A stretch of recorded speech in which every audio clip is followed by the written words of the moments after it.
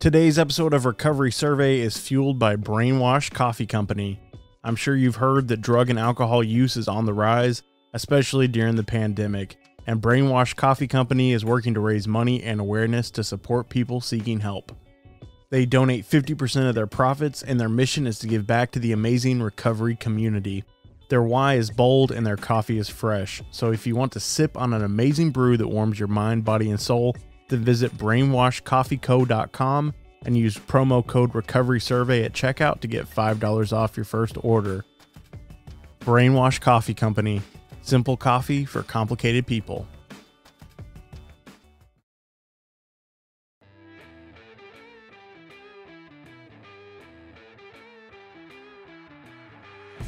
You're listening to Recovery Survey, the podcast that shatters stigmas around different types of addictions and takes a deep dive into spiritual principles. First time I drank, it was Everclear. There was a full bar. and I was like, let's see what that shit tastes like. I heard that's like really like that's what's the strongest shit in here? Let's taste that. Like that's just the way I am. So I don't do nothing half-assed. And luckily for me, when you're in this life of recovery, right, and you start trying to live a principled life, that's good. That's a good quality to have. Because I'm channeling it into better things. My guest today is named Jason Rudeen. He is a person in long-term recovery, and he is a co-host on the Way Out podcast. Welcome to the show, Jason.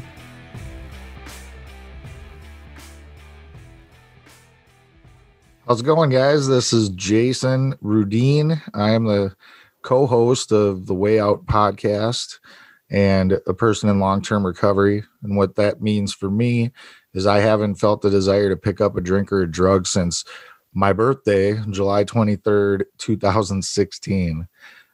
I'm grateful for this life. You know, I never thought that I would ever, like, who would want to live sober, right? Like, that sounds like it would suck balls, but it didn't. I found out that there's a lot to learn in a lot of areas in my life that I needed to grow, and I've been blessed to be able to do so and meet a lot of really awesome people and hear some great stories along the way, including Brett, who I haven't had you on my show yet, sir, but I'm really happy to be here on the Recovery Survey. And if this was in video, you guys would be like, hell yeah, that's cool, because I'm rocking his shirt, his Recovery Survey shirt. Awesome, man. Well, I'm glad to have you on. We first met doing the live show over on Recovery Revolution, and man, we hit it off, and I was like, man, I got to get Jason on my show. I love your message. I love everything about you, man. I love seeing your posts on social media. Your comments are always encouraging. Like, you're just an awesome guy, and I'm so glad to have you on the show today, man. Oh, thank you, man. Thank you. You're too kind. So if you wouldn't mind, for the listeners that aren't familiar with you or the Way Out podcast, maybe you could kind of give us like the elevator pitch version of like what active addiction was like, what your life looked like. And if they want more information on that whole period, there's also a little short YouTube video documentary style thing. I watched that a few weeks ago, and that was really cool, man. Yeah, it was, dude. That's a whole story, but it was a guy who was in the band at the church I was attending. He was a film student, and that was like, he asked me if I'd be willing to do that. It was for his senior project, you know, like he had to make a film and it had to have all these specific elements. So yeah, he did a really good job on that thing. And that was tough. That was a tough thing to go do, because what you see in the video is so little compared to what, like, we went to all sorts of different locations where I used to live, where I used to shoot dope, where I used to sell drugs and cop dope and all this shit, dude, and pull a lot of dirt. And it was like, man, you know, some of the stuff that I brought him and showed him and talked about to him was really hard. And a lot of that stuff didn't make it into the final product, but it was a cool experience. And my program tells me that I can't say no to stuff like that, right? Like, I have to say yes. If it could potentially benefit me or somebody else, then I have to say yes. Yeah. And I think that's being of service. Yeah, it's being of service to others and helping carry that message of recovery. Yeah.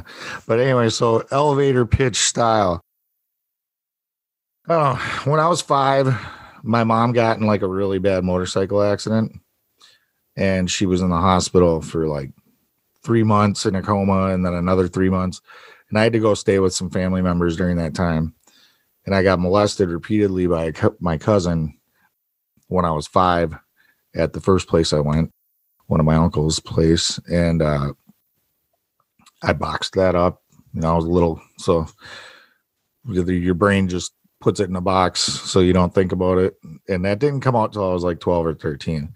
Mom recovered. She wasn't the same. But honestly, like for me, probably because I was at such a young age, like it's like really the only version of my mom that I remember is the post-accident version of my mom. But she's like a sweetheart now. But for, when I was a kid, she was really erratic, very unpredictable. She'd be elated 1 minute and just like going off, she had a trip trigger, anger, and she was an alcoholic. So she was gone a lot. If she wasn't at work, she was usually at the bar, and she had a couple more kids, and I pretty much raised my brother and sister from the time I was 8 until I was 13. My brother came around when I was 8, and my sister came when I was 10. And yeah, when I was like 13, my mom got in some trouble with the law, and then she had to, I didn't know this until I was like a year clean, dude. So I was like 38, 37, something like that. And I found out that my mama did work the program then, worked 12 steps. She said it helped a lot. Well, that was kind of weird to hear because I didn't know, but needless to say, like she started being mom again. And then I totally, at 13, I capitalized on that, and I took off a lot, running away, partying, drinking, smoking at first, quickly moved into hallucinogens really quick. Like by the time I was 15, I discovered, that I could front weed. It started with weed, and then I was selling shrooms, and I was selling acid, and then I started selling coke, and then I started selling meth, selling basically to feed my habit and make a little money, but it was pretty much all for the habit, party and keep the party going. Fucking felt like I had a sense of power, being able, like everybody wanted to be around me. Everybody wanted something from me. I thought that I was like important or something. It was just like, it made the most sense to me to hustle if I'm going to do this shit, because it's hella expensive, or it gets hella expensive, especially if you like being the candy man who everybody loves, because you're fucking throwing out the fatty lines and you're giving people the, just feeding everybody acid and like, let's just all go to another world together, and that was my lifestyle, dude, was just drugs, selling drugs, doing drugs, and going to concerts, man, till I was like, I don't know, 19, 20. When I was 17, I lost my virginity, and I got her pregnant. I swear to God, the first time we had sex, and we had my son when I was 18. And then 2 years later, we had another child, a little girl. And then, when my daughter was 1 and my son was 3, the relationship dissolved. I handled it poorly. I felt like it was over for months before, I did anything. And then I just packed my shit and left. And I didn't say anything. There was no conversation had. I wasn't planning on leaving my kids, but that's what it turned into, because I was too prideful and I couldn't. Yeah. So I left my kids, and then for years that ended up becoming the thing that would fuel all my self-destructive behavior. I started shooting up when I was 15. So I quit everything I did. First time I drank, it was Everclear. Stupid shit like that. There was a full bar. And I was like, let's see what that shit tastes like. I heard that's like what's the strongest shit in here? Let's taste that. Like, that's just the way I am. So I don't do nothing half-assed. And luckily for me, when you're in this life of recovery, right, and you start trying to live a principled life, that's good. That's a good quality to have. Because I'm channeling it into better things now. This life's been crazy. I've tried to kill myself a few times, and I've OD'd I don't know how many times. I've been to jail a bunch of times. I should have went to prison for like 10 years this last go around. But thanks to the people in the rooms of Alcoholics Anonymous and NA writing a bunch of letters on my behalf, and an understanding judge who likes a good underdog story, I got another chance. And that would have never worked if I wasn't really working on myself in my recovery, because they say that if you work the steps, that it will take away the obsession, right, to use. And it took it away. And if it didn't, because as my track record shows, 2 divorces under my belt, 2 kids I hadn't seen in 20 plus years now, and all this shit, that no consequence was ever great enough to make me stop, right? So I'm grateful that it happened to be that the stars aligned at the right time, and I did find recovery at the same time that I was facing that case, and I was able to, because the time's all over my head, man. If I piss dirty, or if I have any like serious violations, you're out of here, bud. I'm going straight in for the full sentence. So it's not like it's not still there. It's still there right now today. I got sentenced like 20 years probation. I'll fucking be there for like the next 5 years probably still. But here I am, and I'm not worried about it, because I'm doing good in life today. And that's all thanks to God and the program, people in it. That's the abridged version, I guess. That was perfect, man. So I'd be curious to know, what was that moment for you that you took it serious this time? Because you talked about the relationships you had formed in recovery and people speaking on your behalf when it came to the sentencing.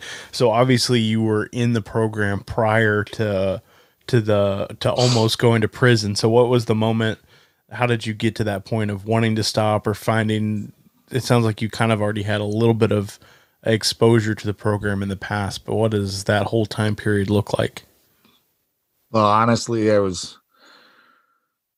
the shit was really out of control from the time of my arrest. Well, it was out of control way before the arrest, honestly. But once the arrest happened, when something like that happens and you get all your stuff confiscated from you, they pretty much almost wipe out your funds too, because I had most of it on me.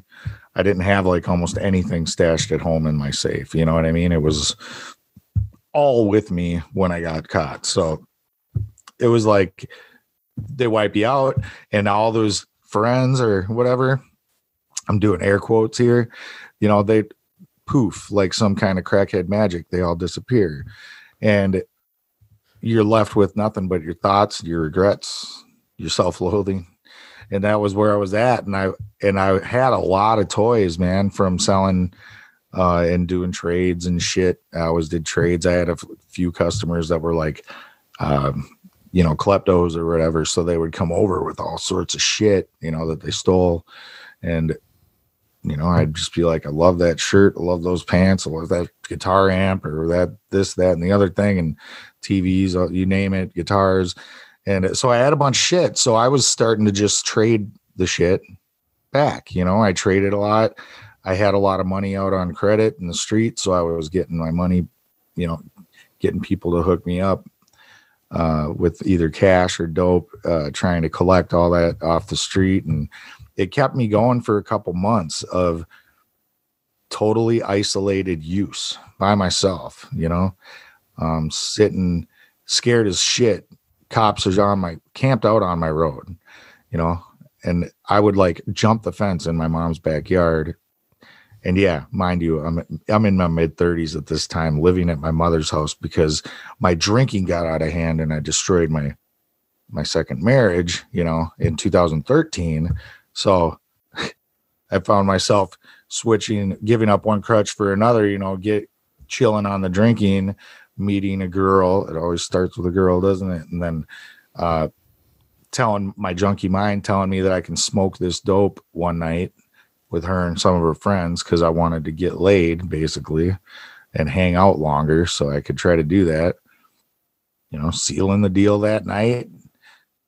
And the whole time telling myself that, I was a banger, smoking it ain't shit, and that's how it started, dude. And it ended with, me dumping I don't want to get too graphic, I guess, for you guys, but you know, a whole big bag into a ladle, breaking it all down at once, filling, you know, just sucking it all up into syringes and doing it all within like 10 minutes of itself. And then going into like the most insane psychosis. You asked about the moment, right? The moment. This was the moment, you know, it was like, I went into this super insane psychosis, and then it was like the most terrifying experience of my life. It was like a tailor-made version of hell just for me. And I was going to kill myself. I was like holding a knife to my throat. I was just going to let my body fall down and so drive this thing through my neck. And I couldn't bring myself to do it. And that moment right there was where it was, because it was like, I knew I don't want to live. I don't want to live anymore, you know? And I was pissed off, hurt, frustrated, scared. I was so many feelings because I couldn't do it. So I knew that I wanted to die, but I knew that I couldn't fucking kill myself. So then I was like, what do I do? You know, I finally lost. Like, that was that moment where my ego was completely finally shattered. And I don't know why it took that long, because trust me, there's a lot of times when my ego should have been shattered before that, guaranteed. But that was it. And I put down the knife, picked up the phone and asked for help. And he gave me guidance. I followed his suggestions. We made it, I don't know, say like about, I was ready to do my fifth step. I think for a while I was calling him and he stopped answering because his dad was on hospice, and then his dad died, and then he actually relapsed and started doing meth again. So I think he's still out there running and gunning today. God bless his heart. He really helped save my ass, dude. But I ended up having to find another sponsor, who is my current sponsor, and he fucking took me through the rest of the way, and the rest is history, man. I got involved with this stuff, you know, service opportunities and the meetings, doing the podcasts and everything has been a huge blessing in my life, and just trying to educate myself about this disease, about anything that's really, you know, in that area, even on the outer, because recovery is not about just quitting, right? It's about your whole life. So there's lots of things, you know, different ways, you know, the homeless populations are inextricably connected to, you know, drug addiction, and so are housing and, you know, like legislative processes, you know, like harm reduction and all these different areas. So I just try to learn about everything I can that's even related a little bit to recovery, because hopefully it'll give me a sense of purpose. I can, you know, find that niche that God wants me to find and get into, if that makes any sense, and live by God's will, not my own. Because what I think I want is not good for me, is typically the case. I still feel that, you know, like, first thought wrong for me. I need to run it through a few filters, and, you know, if people are giving me some different feedback than what's going on in my head, I need to go with that and not with what I think. I heard I was listening to another recovery podcast yesterday, and they were talking about the sign that that's up in a lot of the meeting halls that says think, think, think. And he explained it as first, because it says it 3 times in a row, first thought wrong, second thought wrong, third thought maybe. Yes. That is freaking perfect. I'd never thought about that before like that, but when you were saying it, it's like, that makes perfect fucking sense. And now I'm going to think that every time I see that picture. Nice. So I'd be curious to know, how did you get hooked up with the Way Out podcast? Because I think, if I'm not mistaken, Charlie was doing it solo for a little while, right? Or was there another co-host before you got on there? No, it was just Charlie till I came on. And then at the time when I had come on, that was like episode 97, I think. I'll never forget it. The first one we recorded, it was fear in recovery. It was the first topic episode that the Way Out ever did. And we did topics for the first couple of years after that. before. I think that's kind of waned. Plus, I don't know if we started rising in popularity a bit too. So I think that we've been inundated with guest requests as well for the last couple of years. So it's been a nonstop just interview thing. And we switch back and forth now with the interviews. But at first, it was just all of us would do the topics together. And then Charles would do the interviews. And then every once in a while, Charles would invite me in to do, well, like the other co-host, Alex, had quit. And anyway, I'm going off on like a freaking rabbit trail right now. No, you're good. You're good. But yeah, when I was first getting clean, I think I had like 5 months clean, and I went to speak at an adolescent treatment center out here in Minnesota. It's called Anthony Lewis Center, and it's just kids in there. And boy, there's a tough crowd. That's a tough crowd to speak in front of, by the way. But I would do speaking engagements there from time to time. And I was with my buddy Leon, and we met up there with this woman, Tracy. I never met Tracy before this night. And this woman, when she told her story, she was telling my story. So I related to her big time. Plus, she was really sexy. So I was like, I remember going out to the car and I said, and this is how it started. Not going to lie, the male I am, I'm such a typical guy, but I was like telling my buddy Leon, I'm like, she will be mine. And then, so we started talking. I started talking to Tracy, and she told me that she just did this podcast, and she was like, check it out. She sent me the link. We were just texting and, stuff for like weeks before we ever hung out after that night, but we were talking a lot. And she sent me the link, and I listened to her show, and it was really good. I think she's like just a few episodes before mine, like 27 or 28 or something in the catalog. Tracy B, if you want to listen to it. And she shared her story. And then at the end of it, he does this little, in the closing segments of the show, he's like, if you want to share your story, email us at share@wayoutcast.com, and we'll get you on the calendar and you can be on the show. All are welcome, blah, blah, blah. And I felt, that urging from my higher power that I should do that. Like I should do that. And so I did. I emailed him, went out to his place. I think I was episode 31. Like I said, I was like 5.5 months clean, maybe at the time. I legit, dude, it was like all fucking war story, every horrible thing in graphic detail that's happened to me in my life. So yeah, if you want to hear the unabridged version of some of that shit, and it's still not everything, obviously, right? I mean, we could tell stories till the cows come home. There's a lot that happens in years of active addiction, but the low lights, if you want to call them, instead of highlights, they were horse shit. But I told every gritty thing, man. I cried, it was a whole thing. I was fucking ugly crying probably for part of that. And yeah, in like 5 minutes of the solution and what recovery's done for my life. You fast forward a year and a half later, he posts something on Sober and Serious, and he was like, I'm looking for 2 co-hosts, or 1, possibly 2 awesome co-hosts to bring on to the Way Out to help me with the next 100 episodes. He wanted to revamp the show for episode 100, change it. All I did was commented, say what? That's it. I was like, that's awesome, dude. At the time I was addicted to podcasts, bro. So I was like, hell yeah, that'll be cool. I was looking forward to the change in the show. And then he private messaged me and asked me if I wanted to come on and help him do it. So I was like, really? I did not feel, I wanted to put that right out there. I did not feel like I was qualified to do that shit.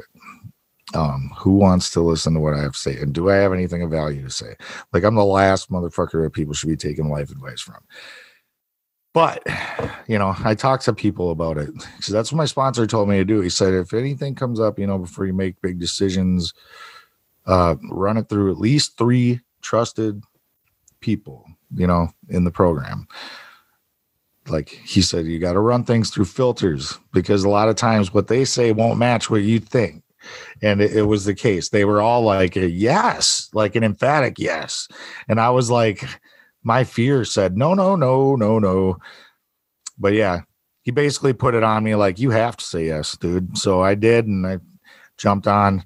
And yeah, I think that I understand why Alex stopped. He was going through shit personally. He was talking about it. He was sharing his stuff, you know, just like we were. And that's what you have to do, right, Brett? I mean, we got to be real. If you're going to podcast, you better be yourself, you know, like if you're not, you're just trying to like look some type of way and you're not in it for the right reasons. I think like you're cheating yourself out of support that you can get. And yeah, I think that we both struggled with feelings of inadequacy with that at that time, you know, because I think he was on for like, you know, it was only, I don't even know if he made it to 10 episodes, if even, before he just kind of faded out. He had to focus on his shit. And that's cool, man. We love Alex. He was a good ass kid. He is a good guy. He's a good kid. He actually just got his welding license. He's a professional welder now, making good money doing the deal. Yeah. So, I mean, we all have our paths, and, you know, sometimes I wonder how I even make this shit work, but it's nice since we switched over to the Zoom thing because it's much more flexible, because like my job will have me out of town a lot. Actually, I pretty much live in hotels in the warm months. So that being said, you know, I can still do recordings and whatnot. I can let if I have a bunkmate, you know, I can let them know, like, stay the fuck out for like an hour and a half, you know, and we can get this done. Cause I still need it. It feels great to be able to do this, you know, and have awesome talks about recovery with people who are really passionate about it. When I'm in a fucking bad way, like I've been the last few days, actually, we were talking about, like, this is making me feel a lot better. So. Yeah, there's something to this whole podcasting thing, man. I feel like I get more out of it than other people get out of it. And yes. That might not be true, but every time I do an episode, there's something about making that connection with somebody else in recovery. And I don't know, I get a lot out of every episode. So I feel like that's part of the reason that I keep doing it. Totally, dude. I get like a natural high, you know, it's like getting high, and it sticks with me. Like I just got God bumps like right now as we're talking about this. And I think this is maybe something that we don't talk about that much, you know, but it's like, I try to, like, I think when we did 150, when we hit like episode 150 or something, we did like a celebratory episode where we talked, pretty much the whole episode was just me and Charles. And we were talking about like why we do this. Right. And I was like, dude, I learn so much from all the guests and from Charles, dude. Charles is like awesome. I love him, you know? And it's just like, dude, without people like you, man, I can't imagine that I would be able to have stayed clean, you know? But it's like just impossible not to get inspired. And when your ears are actually open, bro, it's like you can't help but like latch on to these nuggets of fucking wisdom, you know, these little pearls that people drop, you know. And it don't matter if you got an hour clean, we could have a conversation and you could drop something that I'm like, bam, putting that in my pocket for later, you know. You take what you like and leave the rest, or what works for you, whatever they say. And I feel very blessed because this is like a way that you kind of get like, what do you call it? Like special VIP access to like some of the best spiritual wisdom when you start doing this, and people are, you know, you're having people on that are authors and, you know, recovery musicians and just like super intelligent counselors. I've got that judge that gave me another chance. I got to interview her one time just because another guy who has a tragedy to triumph, Aaron Lane, that's another podcast. That's a recovery podcast, Tragedy to Triumph. He did that. And I listened to that episode and I was like, dude, that's an awesome idea. I should email Judge Street. And I did. And goddamn, if she didn't hit me back like a week later, bro, and say she'd do it. And I was like, no fucking way. And I was obsessing all week, writing questions and thinking of, I wanted to ask like poignant shit. And it ended up being such a cool interview, like really getting to like, cause I mean, I don't know about you, man, but like coming from a criminal lifestyle, I like thought of judges as like cruel robots, you know, heartless. This episode will humanize judges for you big time. She's so vulnerable, and her candor is amazing in this episode, where she just tells us what it's like to be a fucking judge, man, and a mom who's a judge and dealing with kids who are struggling with addiction and all this shit. Like, we got deep, bro. And I'm like, yeah, you couldn't trade this shit. This is like worth so much more than the best moment being high. You know, the stuff that we get to experience and learn and have the privilege of being able to try to apply in our lives. It's crazy. Absolutely, man.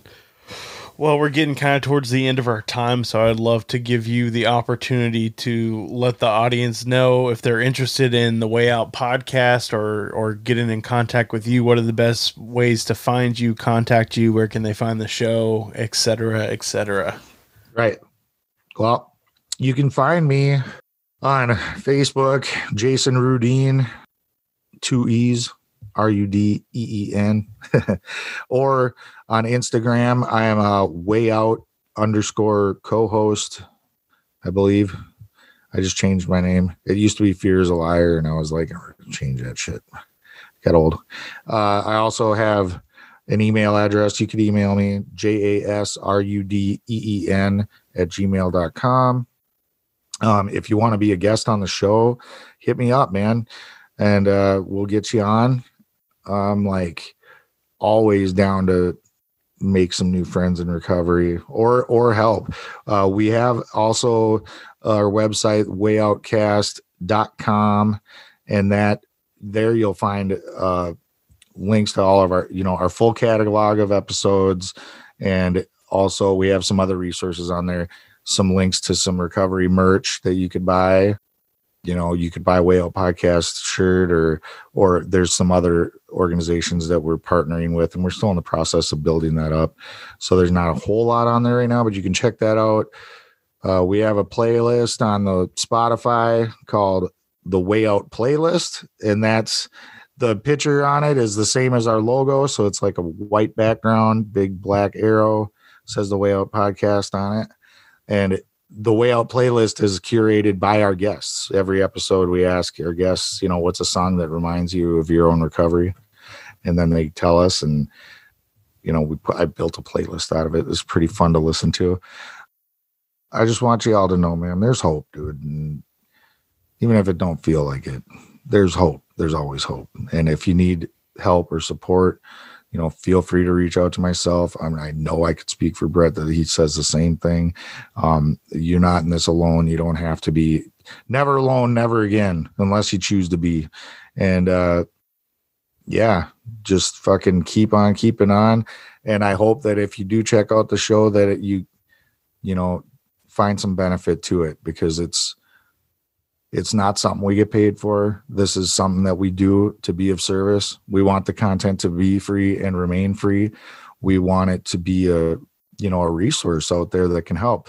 And we honor all pathways of recovery. So if you don't like the 12 steps, or you're not into the God thing or whatever, it doesn't matter, man, because we got something for you in that catalog of episodes that's gonna raise a eyebrow for you. It's going to make you want to check it out. And we always have in the show notes all the resources that people share about. We find the links online, you know, and we put them in the show notes, nice and easy, clickable links, man. It's like right when you're searching the episode, you just scroll down a little bit and pass the play button, and they're right there for the grabbing, and you can get your hands on those resources or go check out the additional things that they talked about. It's a way to give back, and it's there's so much out there, man. You know, I mean, I really feel for people, and when they feel like there's no help for them, you know, like they're a lost cause. I thought that for so many years, that I was a lost cause. And if I knew then what I know now, I would have slapped myself, because it's like, no, dude, there's so much out there as far as resources, and so many people that want to see you do good, and they just want to see you win, man. And they just want to help you out, and they know where you're at. They know where you're coming from, because they've fucking been there, man. So I'm gonna start crying and shit. No, that was perfect, man. That's perfect. Well, Jason, I appreciate you coming on the show today, man, and sharing part of your story, telling us a little bit about the podcast and kind of giving us that behind the scenes look of how you got started. And man, I just love what you guys are doing. And like you said, man, we're just here to help the next person. And like you said, we're not getting paid for this. It's actually costing me money to continue to have the podcast, but Yep. I love being a part of this community, you know, both the recovery community and the podcast community. It's just awesome to get to give back and to have conversations like this, man. Like like you were saying, it really is like my new high. So I can't thank you enough for coming on today, man. I really do appreciate it. Hell yeah, man. Same here. I love you. I love what you're doing. I mean, you guys think this podcast is cool. You know, it's like this ain't his only thing. He's doing Recovery Revolution live, and he's adminning shit, and he's freaking got a wife and kids and a job too. You know, it's like we're regular ass people, dude, and we're busy lives, really busy. But this is the meat and potatoes, man. This is the stuff that keeps us going. So, dude, I'm grateful. I need it. I need you guys. I need this. So, yeah, thanks for having me, man. It's been a pleasure. Definitely, man. Anytime.